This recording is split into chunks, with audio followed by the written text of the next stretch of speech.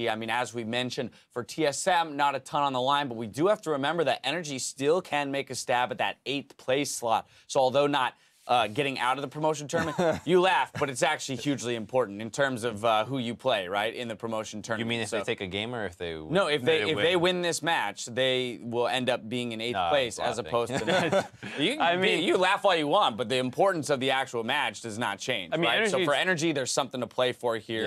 Yeah. They do not get the victory in game 1.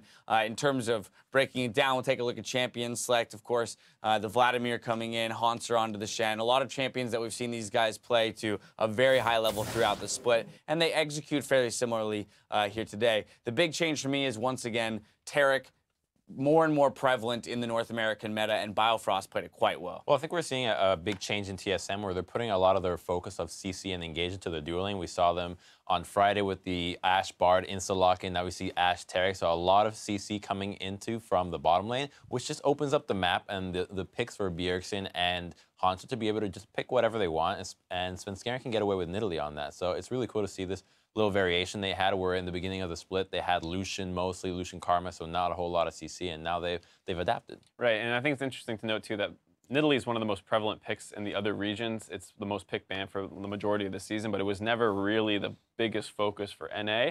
And I think moving forward, the fact that TSM does have this flexibility in their draft where he can get away with nidalee picks very easily because what the rest of the team can pick, it's great for TSM. Yeah, very much so. If we jump into some of the gameplay itself, 5:30, very early on, we saw kills handed over in this game. Actually, both series on both streams had very early kills happening, but NRG gonna pick up 3 kills here on this one. Right, it's a good invade for TSM, but they don't have any trinkets down, so they can't actually match the TP that Quas does. So Quas sacks the top wave to force this fight and is able to get a monster double stun there, which leads to a chase down triple kill.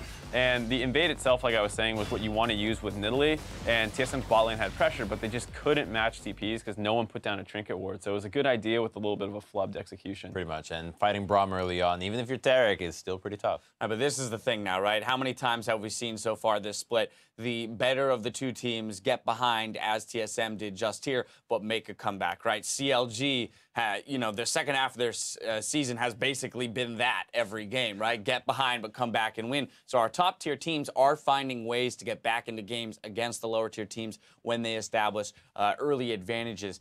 Some of the ways in which they do that, right? Finding their skirmishes later in the game, but primarily playing around the global pressure, right? That's one thing that TSM does better than NRG across the board. Well, playing a minion waves and just making sure that when you go for plays, it's what we've been covering for quite some time. You want to make the opponent make the best decision in like a 10-second time frame where you have to say, do you want to contest the objective or lose a wave? And as long as you can always push up the wave and have the opponent make that choice, you're almost always going to be in the right of whatever call that you're making. And that's what these top teams are really able to do. Yeah, TSM on your screens right now discussing game 1 and playing. Should we play team out? Is it time? Yeah, that's probably the whole debate right now. But I do want to dive into a little bit more of the gameplay itself. 22-30 into the game. Got a pretty extended mid lane fight here.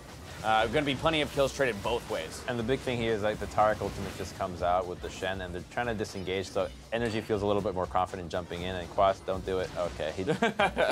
Like they just keep trying to chase him. They don't have any way to actually get an engage going on this composition. The only actual CC is braum, and Vlad just can't die at this point. And the taric is just so tanky. Vlad flashes out. Fantastic, by the way. And just you got to keep an eye on Hauntzer, just how much damage and CC he's able to dish out. He's just in the middle of the team, trying to zone them off. He's keeping them from going on to Svenskeren. Nice little taunt to GBM and Bjergsen's Q. Just nice dodge there on the plus 532 heal. Come on. It's a little nuts. But then, I mean, I love this part of the fight here. This little phase as Hauntzer just basically 1v4 lives forever. It's the raid boss. Yeah, I think it's crazy too the fact that like TSM didn't even really use their defensive abilities that well at the start of the fight. Like the Shen ult and the taric ult came in and didn't really do anything. He has grasp right now. He almost gets the taunt off, he gets that the taunt. auto, which would have healed him. That could have been even more disastrous for NRG. Bjergsen will clean up this final kill here onto OQ. But ultimately, once they, you know, with TSM, once they establish even an even game state, right? Once they climb their way back to an even game state, it just feels very smooth for them. You look at the gold graph, they weren't even ever really that far behind, but it's a very steady incline. You know, in a lot of other games, we'll see really sharp jerks and jumps, but that's relatively steady. You're just giving them a little taste of what's it like to be on the other end of the spectrum. But one thing that I think is really cool about TSM that I've noticed from last split as well is the fact that their comps are almost always involving things that are really tough to kill. So you have Taric, you have Shen, you have Vlad, you have Zillion, you have Kindred, you have Braum, Karma, just things that have a lot of movement speed and just a pain in the ass to deal with. Even Nidalee's tough to kill, it's tough to catch. This seems to be like the TSM flavor, and like Echo before, it's just, you know, not something that is enjoyable to play against. No, not in the least. All right, well, jungle position here, Santorin's going to pick up player of the game on that Nidalee. Not Svenskeren, not Santorin. I'm thinking old TSM. In my head, I was just like, oh, yeah. Well, he did beat up on Santorin for a lot of the game. He also did do that. Yeah, it was in his jungle, taking stuff away. Yeah, very much so. So good on Sven there. A lot of that is about being able to have the pressure in the lanes, get them back into the game after those few kills went over to NRG to start off the day. 2-2 and 7 as Nidalee. Again, scoreline is all right. Doesn't look fabulous, but that's more a product of the poor early game start from TSM. Putting pressure is all you need to do. Yeah, they had mid-control the whole time, though, despite what was going on in the bot lane. That was quickly turned around with that great counter gank that we saw. Which, to be fair, how many times is DVM going to get hit with Ashe arrows? Yeah, that happened like 3 or 4 times. Every day, man.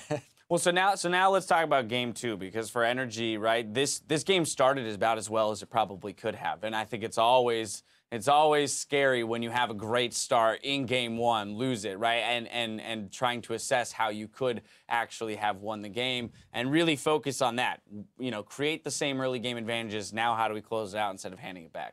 I think the tough thing was that the Jax never really got going. That TP play was good for him in a sense, but the fact that he never got to that point where he was just farming, the game didn't stall out. They tried to force that bot play right away.